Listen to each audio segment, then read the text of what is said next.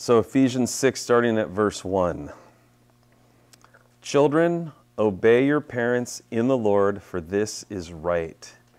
Honor your father and mother, which is the first commandment with promise, that it may be well with you, and you may live long on the earth. And you fathers, do not provoke your children to wrath, but bring them up in the training and admonition of the Lord. Bondservants, be obedient to those who are your masters according to the flesh, with fear and trembling, in sincerity of heart as to Christ, not with eye service as men pleasers, but as bondservants of Christ, doing the will of God from the heart, with good will, doing service as to the Lord and not to men, knowing that whatever good anyone does, he will receive the same from the Lord, whether he is a slave or free. And you, masters, do the same things to them, giving up threatening, knowing that your own master also is in heaven, and there is no partiality with him. And Father, we pray that you'd just bless as we consider these verses, these truths that you've given to us. Help us to understand and believe these things, and help us to apply them to our lives to do what you say here. And we pray it in Jesus' name. Amen. So we're here continuing in the practical section of Ephesians, and our passage today speaks of some relationships that we have that are big relationships that play a big role in our lives, that he gives instruction on how as believers we should walk in them. I was thinking the first part's about children, and I mean, it applies more than just to young kids, but there's good stuff in here for parents with young kids, and nobody in this room are parents with young kids. So maybe some of you will be, and some of us already have been. But anyway, it's still good stuff. So the first half is about family, and the second half is not half, but the first section's about family. The second section's kind of about work. So in the first part of family, the first part's for kids. Children, obey your parents in the Lord, for this is right. So, of course, when it says children, usually the first thought is little kids, but there's more to it than that. You're always your parent's child. But the obey part in this first half of the verse is clearly talking about kids that are young enough that still live under their parents' authority, and they live in the same house as them. So for those types of kids, those types of children, the command is very simple, and it's very simply applied. Not easy, but simply applied. God basically says, your parents are the boss of you. They are your authority. Your job is to do what they say. That's your job. It's really interesting when you think about that, in light of the passage right before this, the marriage passage. And then right before that, if you go all the way back to verse 21, submitting to one another in the fear of the Lord. And then wives, so submitting to one another. And then wives submitting to their husbands. And now kids obeying their parents. And obedience is a form of submission. They're very closely linked. So by the time you're a grown-up and you have to submit to one another, or you're a wife and you're supposed to submit to your husband, if you haven't gotten that down yet, it's kind of on you, because God's given you since childhood to learn how to submit, to learn how to obey, to learn that there are authorities in the world. And that's one of the things that's so important about this passage, and about about this being a command for a child living under their parents, is that this may be one of the most important things you learn early on in life, is that there are authorities in the world. It's so important to learn that there's such a thing as authority. And if you don't learn that, and if you don't learn what you're supposed to do in light of that, and that's to respect them, you're going to have a lot of trouble, no matter where you're at in life. And then even after this parent part, we're going to find out there's authorities when you go to work too. So anyway, from the young age, the kids, your job is to see your parents as authority and to obey them. They are the boss of you. So kids are supposed to do what their parents tell them to do. And it says in the Lord. So the idea there is that especially if you're a believer, if you're a young child and you're a believer, and you know you can be a believer as a young child, this is a huge part of your obedience to God. This is a huge part of your discipleship in your own life to the Lord. It's primary for a child to be a follower and a disciple of Jesus, that one of the great expressions of that for that child is, I do what my parents say. And so it means your worship to God as a Christian means obeying your parents. And it's easy to see that for a little kid. You know, little kids, they get that. They understand that. Kids understand that pretty early on, unless the parents are like absolutely negligent. Kids get this. You know, kids get when the mom and dad, they might not want to do what mom and dad said, but they understand. Mom and dad tell them to go to bed. Dad tell them to get dressed. Mom and dad tell them brush their teeth. Mom and dad tell them get going. You know, don't hit your sister. You know, turn off those video games. You know, take a shower, clean behind your ears. All these different things. And so they get that young, and then it continues into the teen years. Even though you're not a little kid anymore, and you have more independence, you're able to do a lot of things on your own by the time you're a teenager, you're supposed to still do that. You're still supposed to do what your parents say. And you're supposed to do that, you know, without giving a bunch of grief by challenging them about it all the time. Just do what they say. And you might disagree, but it doesn't say anything about that. It doesn't say never disagree. It just says obey your parents. And so it's okay if you disagree. It's okay if you think some of their commands are not fair.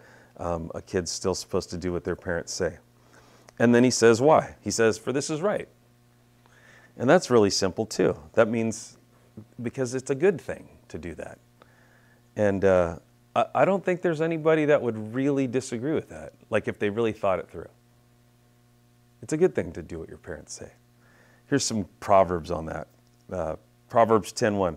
A wise son makes a father glad, but a foolish son is the grief of his mother.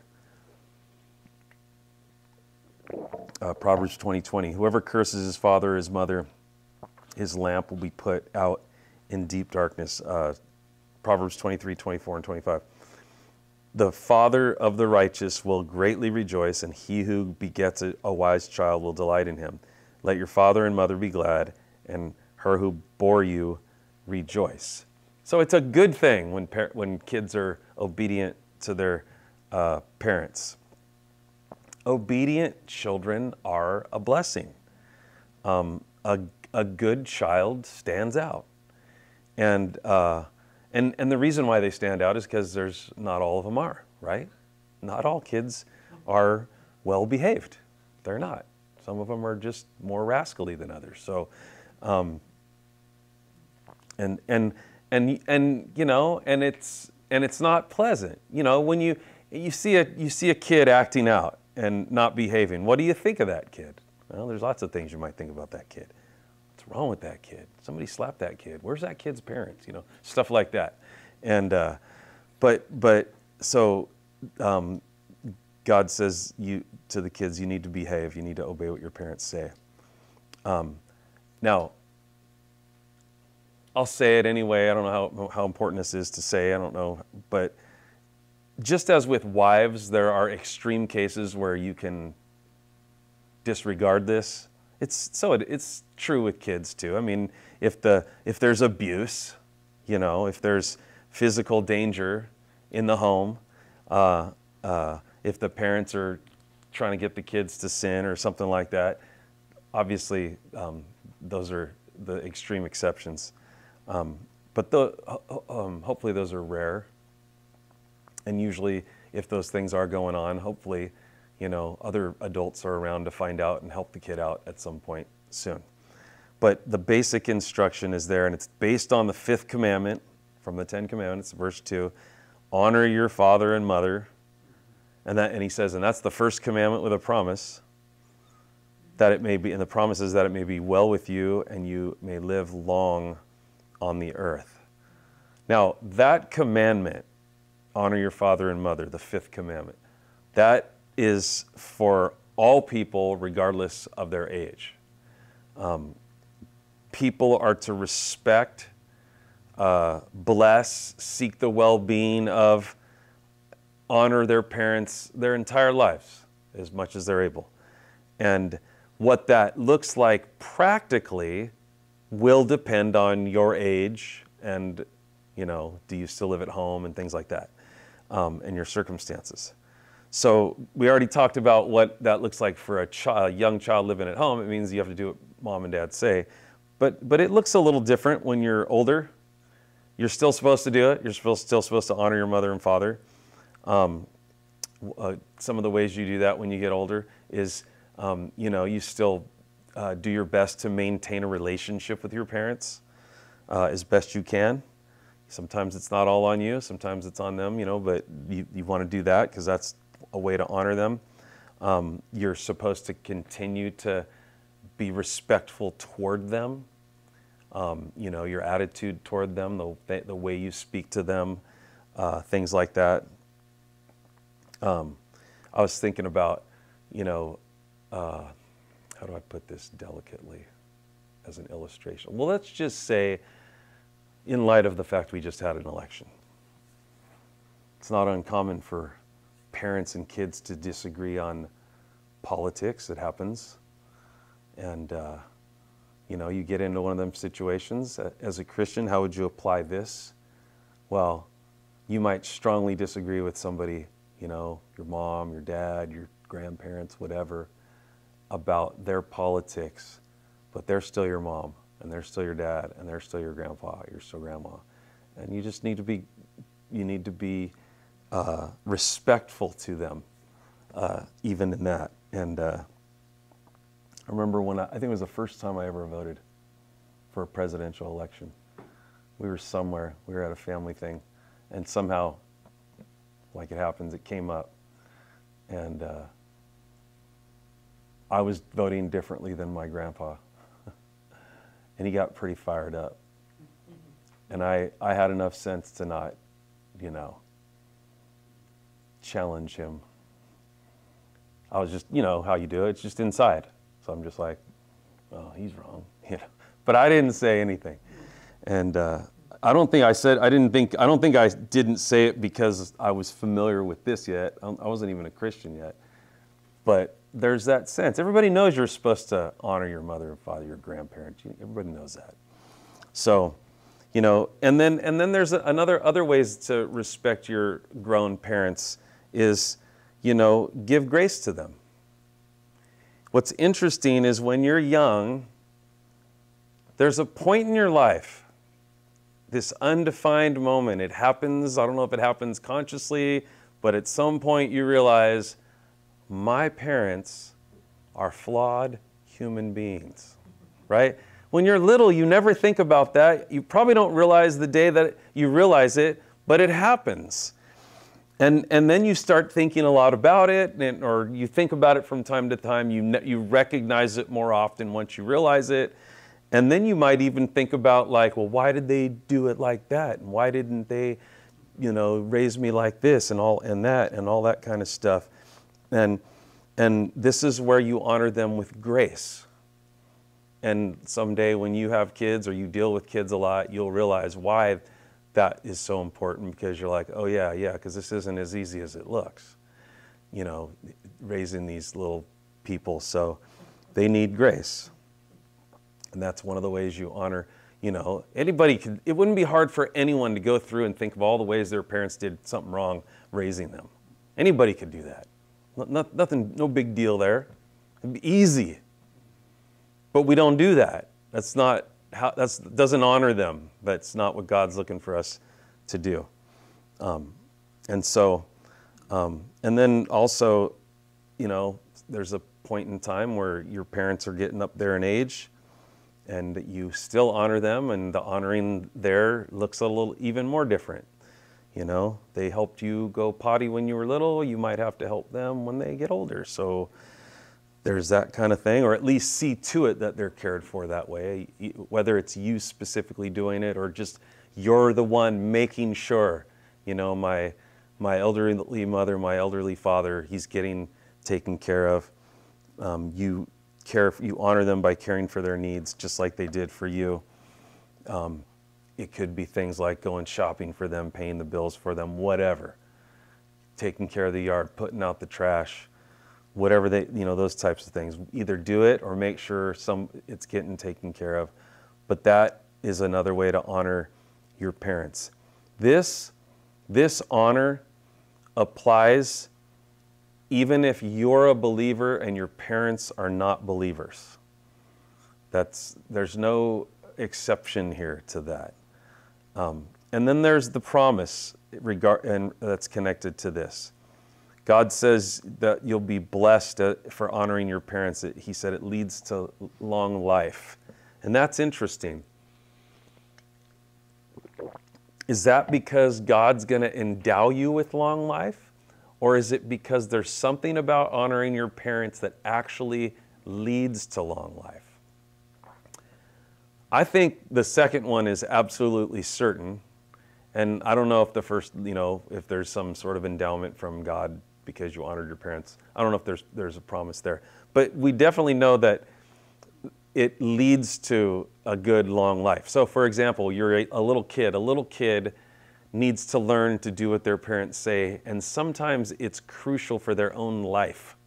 So like if a child doesn't learn young to stop when dad says stop, stop! What if he's running into the street and dad can see the car coming and the kid can't? So there's a sense in which it leads to long life. But it's not just in stopping. A parent, one of the things about being a parent is you have more life experience than your children do. Even today, I'm 53 years old, but my mom still has more life experience than I do.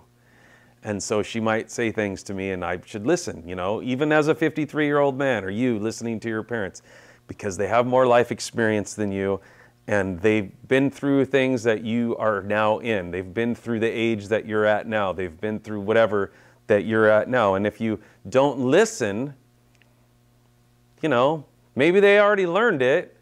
And so they still tell you things. They still try to give you good input. They still try to say things about it just never ends, right? We try to back off when we get older. We let our adult kids be adult kids, but we see them doing stuff and we just want to give them that input. And the reason why is because we still love them.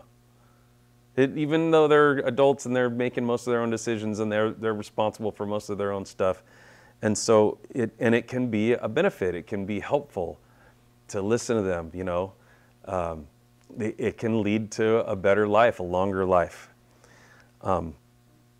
Okay, so honor your parents as a Christian.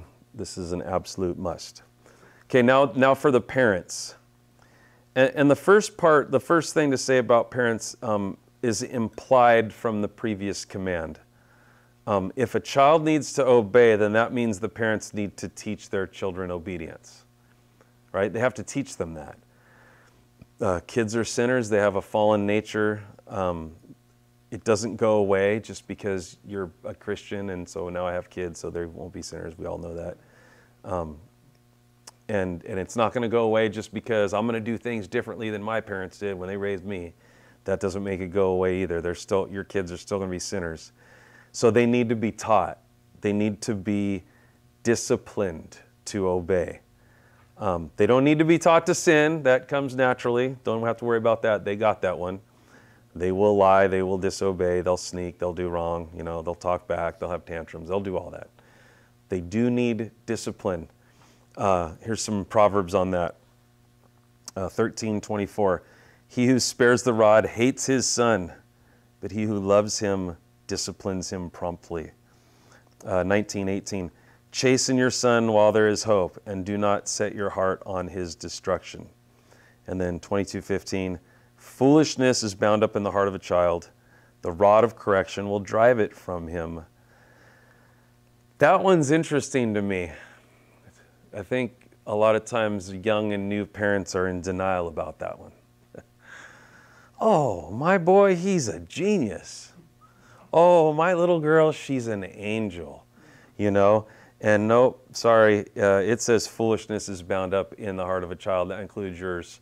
You got little fools running around. So it's there. Proverbs 23:13 says, do not withhold correction from a child, for if you beat him with a rod, he will not die. You shall beat him with a rod and deliver his soul from hell.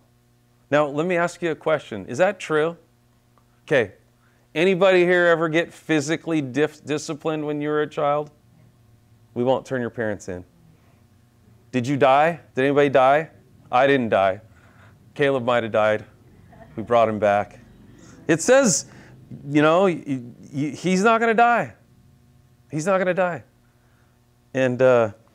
And we were all, you know, here we are, most of us sitting here to testify the truth of that. We didn't die. Didn't feel good. Didn't like it, but we didn't die.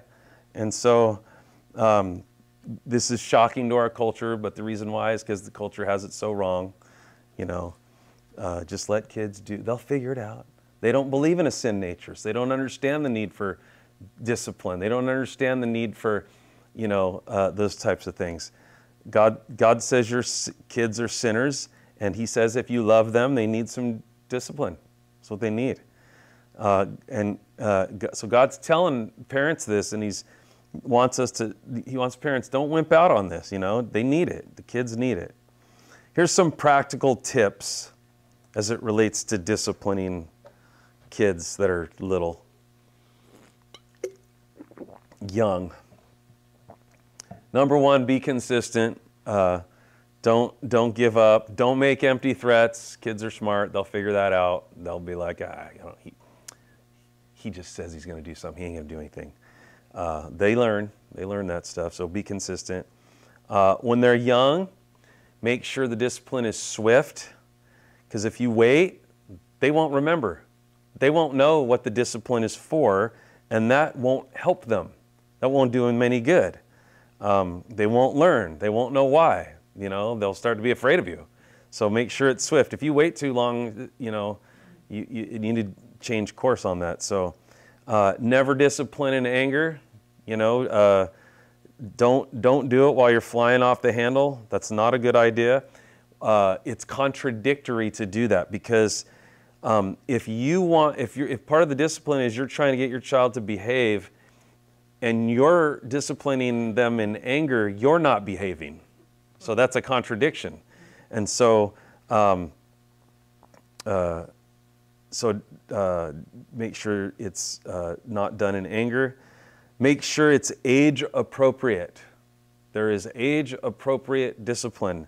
4-year-olds do not understand a 15-minute long lecture. They do understand a swat on the behind. They get that. They understand that.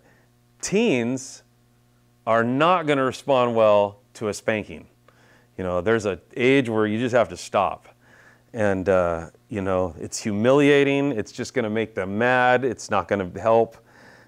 So you want to correct your kids. You don't want to punish them. It's for correction. It's not punitive. It's not punishment.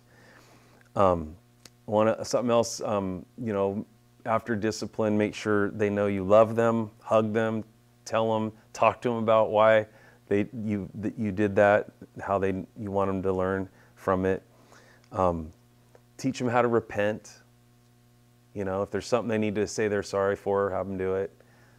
Let them know you forgive them, that, okay, the discipline has been given, it's been administered, and we are moving on. You know, if you can't hold it against them, you can't bring it up again, because they need to understand what forgiveness is about. And so parents of young kids, that's important. Don't shirk the responsibility of teaching discipline. Be diligent and consistent, prayerful and loving. Verse 4, and you fathers, do not provoke your children to wrath, but bring them up in the training and admonition of the Lord. something implied here is that as the head of the family, the dad, it's good for the dad to be the main disciplinarian. It doesn't mean he has to be the only disciplinarian. He shouldn't be. There's going to be times where mom's there and dad's not. But it's a good idea for the dad to kind of lead in this area. It's a fact that, moms are more tender and compassionate, so and guys are a little bit more logical, and so we're wired for this. The problem is a lot of times men can get lazy about this. They don't deal with the kids. They leave it to the wife. Why didn't you deal with him? Why didn't you do something about that?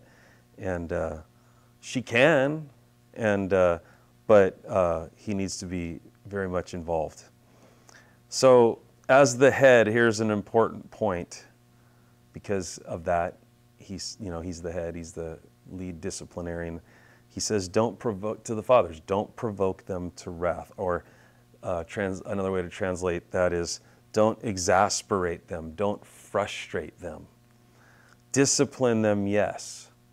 But don't do it in such a way that they get frustrated. Like, some of the ways a kid could get frustrated is like, I don't know what I did wrong. He's always mad at me, stuff like that. And you need to take care. The New Living says it this way. Don't keep on, I don't know if it's the New Living or the Living Bible, I don't remember what I wrote here. But it says, don't keep on scolding and nagging your children, making them angry and resentful. And whenever God says something, it's usually because that's something that needs to be said. And so when he says, fathers, don't provoke them to wrath, that means this is a tendency for dads. It's a tendency for dads to do that. And so a father has to be very careful. And, most dads probably have frustrated their kids, maybe some more times than they wish to admit. But frustrating your kids might come naturally, so you need to be diligent to try not to.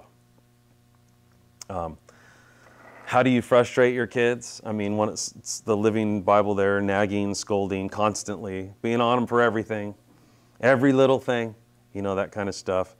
Belittling them, being overcritical, just every single little thing, that kind of stuff. Expecting too much of them, not listening to what they have to say. Now, there's finesses in all these, right? Sometimes your kid and he's just going to talk back every single time, so you've heard him, so there's that. But generally speaking, you want to let him, say something. But these are the kinds of things that if you do these, you're not really training your child, you're just frustrating them. Some important things for dads for dads to remember is, discipline is for correcting wrong behavior. It's not for vindicating yourself. It's not for, trying to make yourself feel better. Because that kid's just driving me nuts. I'm going to show him who's boss. That kind of thing. The discipline is not for, I'm going to teach that kid a lesson. That's not what it's for. And then also, don't forget their kids. Pretty simple, right? Pretty key, important. They are children. They're growing up. They're learning things. They're making mistakes. Yes, they're sinners. Yes, they're rebellious. But they're also kids. They're going to act like kids. They're allowed to act like kids. Discipline isn't ever supposed to be just because they're doing something that bugs you. And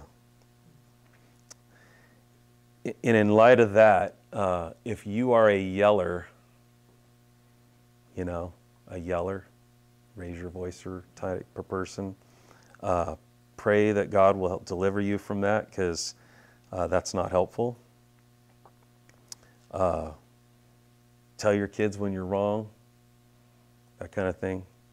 Tell them you're sorry if you did it wrong, sorry, I was too harsh on you, whatever. So those are the negative things not to do. And then the positive, it says, bring them up in the training and admonition of the Lord.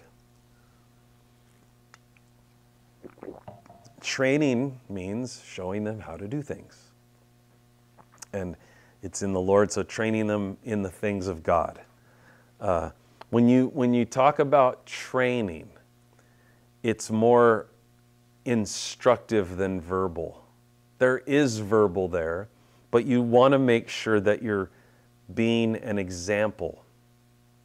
The saying, often more is caught than taught.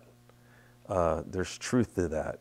And then there's bring them up in the admonition. And admonition means strong urging. And this is where you get close to, like, depending on your personality and how, what you're like, where it is, you got to be careful if you're strongly urging that you're staying away from that line of frustration or anger or whatever. But we do want to strongly urge them in the things of God, strongly impress upon them the importance of a relationship with God. And that means you have to speak. So there's example and there's speaking. You got to do both. As a father, a Christian man has the responsibility to teach his kids about Jesus. This is not something that we just relegate to the children's ministry. Children's ministry is a great thing. It's important. But really, when a father's a Christian, that's just supplemental help. They should be getting the majority of it at home. Now, we have children's ministry because it's good, but ideally the family comes and this isn't their only spiritual input throughout the week. And if it is, you got to change that. Now, we understand there's all different families, there's different, new believers, people come to church that aren't even really believers. And so from a perspective of a children's ministry, we want to act like this is all they're getting. We want to give them our best. But from the parents' perspective, we want to understand they're getting it from me. But you also don't want to be like the kind where you're like, they're getting it from me, so the children's ministry, what do they know over there? That's not the idea. But that's just an important thing. And getting it at home is important no matter what. But I would say all the more if the kids go to public school, or if they're involved in a lot of secular activities, maybe sports and stuff. You really want to just really make sure. I mean, when a kid goes to public school, even if it's a good school and they're not trying to push all kinds of weirdness down their throat, it's still a secular environment. It's still an environment that they're at for 6 hours a day, 5 days a week, and they're not learning what they're learning in light of the gospel, in light of the Word of God. They're just not. It might not be, it might be a benign kind of thing. It's not bad. They're not learning anything bad, but they're not learning what is the most important thing. And that's why it's so important that it's at home. One final thing for parents here. It's a very, very high calling. We are going to make mistakes. We know we have. Don't lose heart. Pray. Love. Love covers a multitude of sins. Just like, with when we're talking about the wives, the husband's supposed to love his wife so that even if he has to make decisions she doesn't like, at least he needs to make her secure in the fact that I know my husband loves me. And it's the same with parents. We're not going to do everything right, but we want our kids at least to know, absolutely, my kids know I love them. The kids know, I know my dad loves me. I know my mom loves me. So next is work relationships. And the first part's to employees. Verse 5, bondservants, be obedient to those who are your masters, according to the flesh, with fear and trembling, in sincerity of heart, as to Christ, not with eye service, as men pleasers. So, bondservants. A bondservant was a slave. There were around 6 million slaves in the Roman Empire, so the time when this is written. And it was cruel. There was slavery was a terrible thing. Not every person in slavery had it as bad as everyone else, but it wasn't a desirable thing. It's a terrible thing. And just to be abundantly clear, the principles of the gospel are very much against slavery. There's people that will read verses like this, where there's instructions for how to treat slaves, and they all they can think is, why doesn't it just say, free all your slaves? And then they conclude that, and people from both sides have wrongly concluded this, that the Bible condones slavery. There's people that, if the Bible did condone slavery, that would be bad. And there are people that think that it does, and so they, have a response to it of horror. And then there's been people in the past that have believed that it condones slavery and they said, then we're going to have our slaves, and that's horrible. Both of those are wrong. This is instruction for something that was going on already. And that may seem weird to us. We might wonder, why not just say abolish it? Well, one thought is this. There were 6 million of them. If number one, nobody's going to just let them go because this new Christian religion says, let them all go. They're not.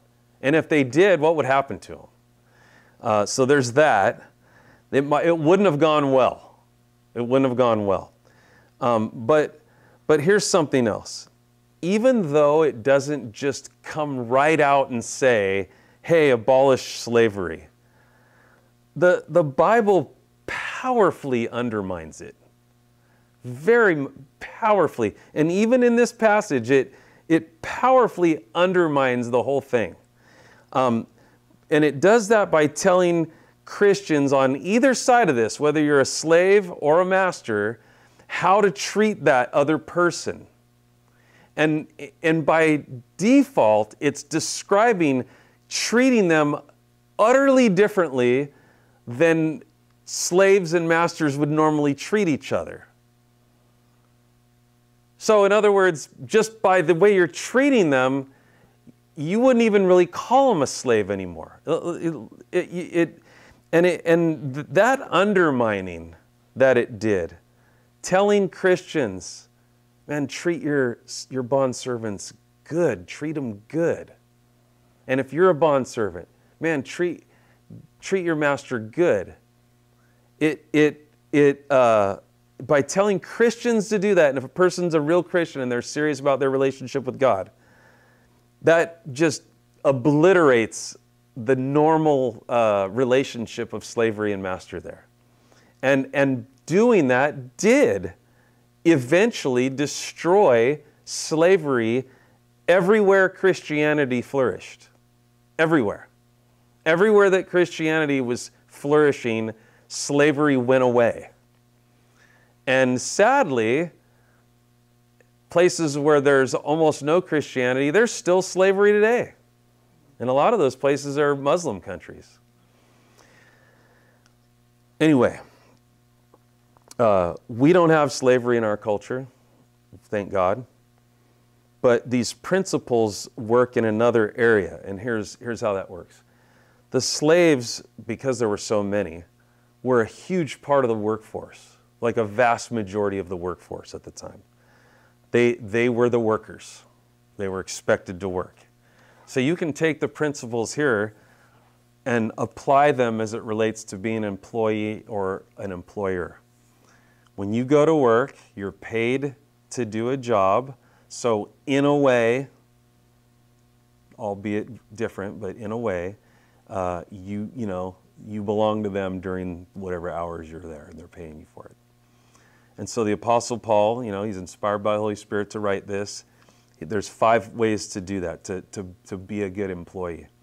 Number 1, be obedient. It says, be obedient to those who are your masters according to the flesh. So we have one true master. Jesus is our ultimate and true master.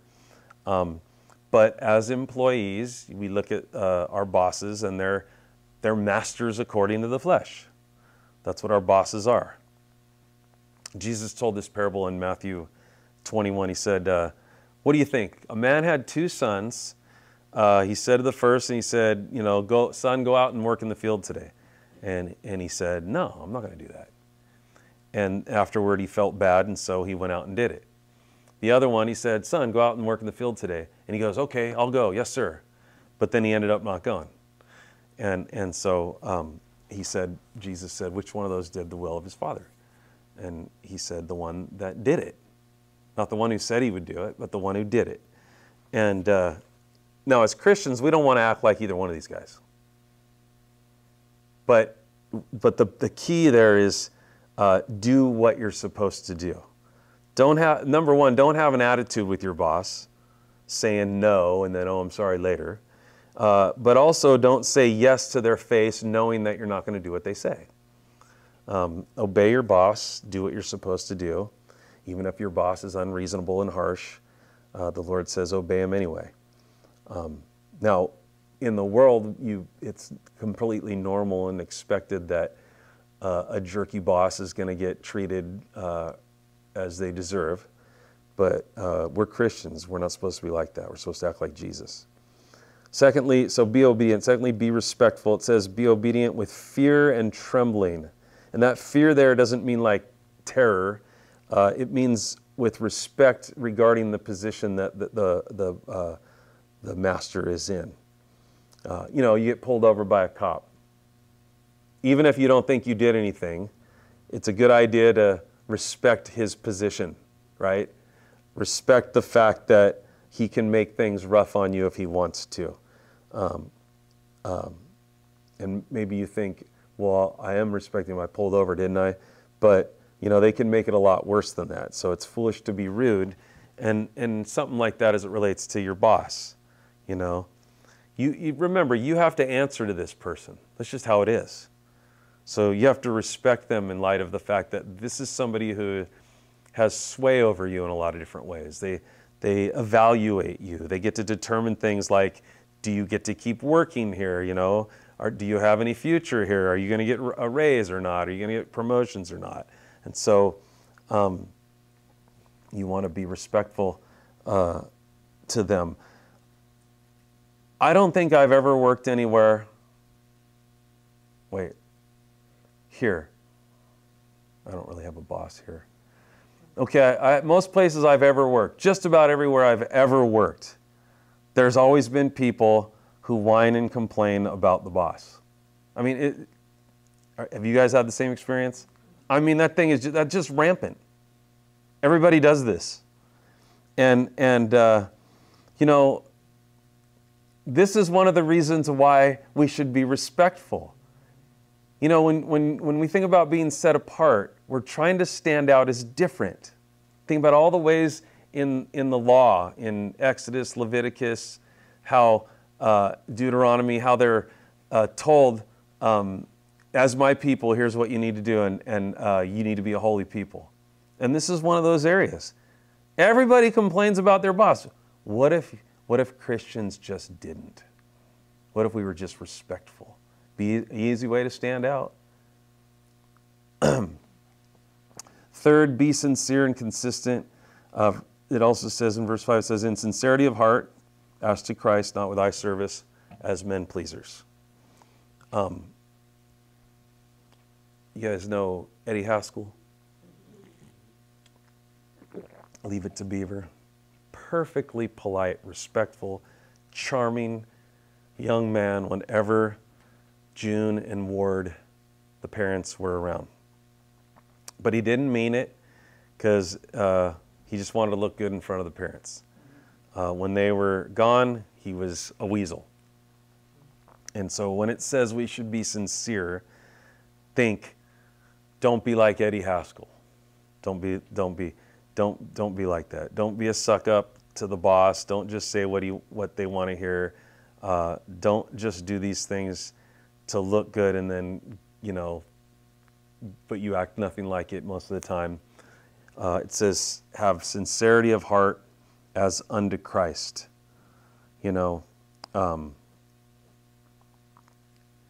Sometimes it's hard to be respectful to a boss if the boss is difficult. But that's why it says unto Christ. Because you're not doing it for the boss. You're doing it for the one who is your real master, for Jesus. Do it as unto him. Do it as if he were the one you were doing it for. When you do it for Jesus, you don't have to fake it, right? If you're doing it for somebody else, there's a lot of times where you just have to fake it. But if you're doing it for Jesus, you don't have to fake it. He died for you. He went to the cross for you. You don't have to fake anything. He's worthy of it all. And so now your boss isn't worthy of much, maybe, depending. But Jesus is worthy of everything. So anyway, it just means don't just work hard when the boss is when you think you're being watched. I saw a sticker. I haven't seen it in a while, but I've seen it a number of times. Bumper sticker. It says, "Jesus is coming. Look busy." You ever seen that one? So obviously, it's kind of a mocking of our expectation of his return, but people are like that at work. The boss is coming. Look busy, kind of thing. And so, but don't do that. It's been said, character is what you do when nobody's watching. So you want to have good character as an employee. Back to Eddie Haskell. As sneaky and weaselly as he was, Ward and June weren't fooled at all. He'd leave the room and they'd be like, "Oh, that kid, what a character!" They knew they weren't dumb. They knew what he was like. And if you're the kind of person who's kind of fake to your work, to your boss, works only hard when you're being watched, number one, God's already on to you. And probably, if they're not yet, they will be at work soon anyway. So be sincere when you serve the Lord at work. Also be diligent. It says, but as bondservants of Christ, doing the will of God from the heart, with goodwill, doing service as to the Lord and not to men. So key words here, from the heart and as to the Lord. So again, we know who our real master is, not the boss, but Jesus. And you're doing it for him. And again, think about how different, really, just imagine a scenario at work. Maybe one you don't like, a situation you hate, something. Work, home, school, whatever. Now picture it with Jesus hanging out with you right there. Think about your normal way that you would do it and respond. And then just try to imagine, would that be okay if Jesus was right there with you? It would probably change pretty significantly, in certain things. Do you watch the clock a lot at work? Constantly looking at the clock. Picking up your phone a lot and playing with your phone when you're supposed to be working, stuff like that. Would you do that if Jesus was at work with you? What about the quality of your work? Would you just rush through it? Just going to get this done. Who cares how good I do it? Or would you do it well? I'm pretty sure it would change a lot. And it says with goodwill. So that's like, don't just do it for Jesus, but do it. Do it with a good attitude for Jesus. Again, think about all that he's done for you, and apply that attitude that he's so worthy of what I do, and apply that to work. So when you go to work, if you go to an office, I am a Christian in this office. Or you go to a warehouse, you work in a warehouse. I'm a representative of the kingdom of heaven in this warehouse. Or I'm at this company, or whatever it is, wherever you go. And so, I do it for the company, but even more so, it's for him. Fifthly, remember where the real reward comes from when you're working. Verse 8 says, knowing that whatever good anyone does, he will receive the same from the Lord, whether he is a slave or free. So it's important to know that your diligence at your job does matter to God. And that's important. The reason why that's important to try to remember sometimes is because it's not uncommon for diligence at your job to go unnoticed or unthanked. Here you are, you put all this effort in, you give it your all, and either nobody notices, or worse, they come at you like, what have you been doing? What are you even doing? And you're like, ready to go to blows. You're like, if you say that to me again? That kind of thing.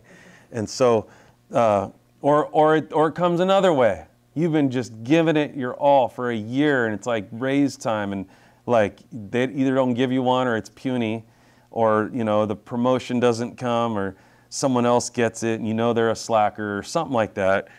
And that kind of stuff can be hard. But God notices. He sees all things. He won't let it go unrewarded. He's going to use it to build the character in you, which is really ultimately worth way more than a raise or a promotion. As nice as a raise or a promotion in the here and now can be, he's still going to use that in a greater way. And so as Christians, we want to work hard to honor the Lord, not just for our own glory and our own, temporal benefit, but for the glory of God. And he'll notice even if nobody else does. And so of all people, Christians ought to have a very good work ethic. We should be the kind of people that other people want to hire. We should be the kind of people that the company doesn't want to lose. We should have a reputation. I had this Christian working for me. All he was ever doing was just praising the Lord. He wasn't getting any work done. Look, it's good to witness to people. That's not what they're paying you for, and that's a fact. So, you do your job. And if you have opportunity, then, and it's done without them, without you neglecting your responsibility as an employee, then go for it.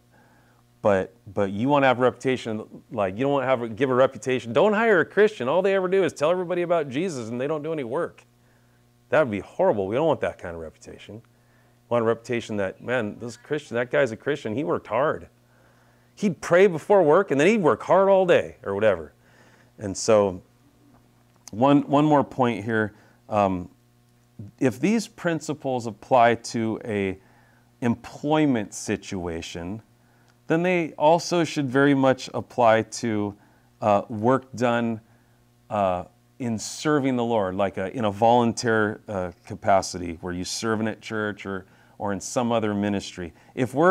All those things should be equally applied in scenarios like that. And again, we do it unto Him. And we want to do that when we're volunteering the Lord. Because if we're doing it unto the Lord when I'm getting paid, I'm not going to do it unto the Lord when I'm not getting paid? I mean, that just doesn't, right? That doesn't make any sense. We understand that. And sometimes people are like that, though. Oh, it's okay if I don't show up. Oh, it's okay if I'm late. Oh, it's okay if I don't do it real well. Oh, it's okay if I don't prepare. Oh, it's okay if I just, bail whenever I don't feel like coming this time. And I don't really want to do it because they're not letting me do it the way I want to do it anyway. I would do it, but they don't let me do it the way I want to do it. None of that's under the Lord. And so that means you're not really a servant either, by the way. So do all your work, whether paid or volunteer, unto the Lord. And then the last part is for the employers, the bosses. It says in you, verse 9, masters, do the same things to them, giving up threatening, knowing that your own master is also in heaven, and there's no partiality with him. So the masters, if the slave's instructions apply to us as it relates being employees, then this also applies to bosses, supervisors, whoever your boss is, or if you're a boss. And it says real simply, do the same things to them. He basically is saying, all that I just said, the employees, that goes for you too. That goes for you too. See, that's where this whole, like, you would never say that to, this is where the gospel, this is where Christianity undermines the slavery condition. Because that would be unheard of. Hey, masters, treat your employees, be fair to them, be good to them, treat them like, and later on in, Philemon, because he's talking about a runaway slave, he says, treat him like he's your brother. So he's telling this master to treat this slave like a brother because he is. And so,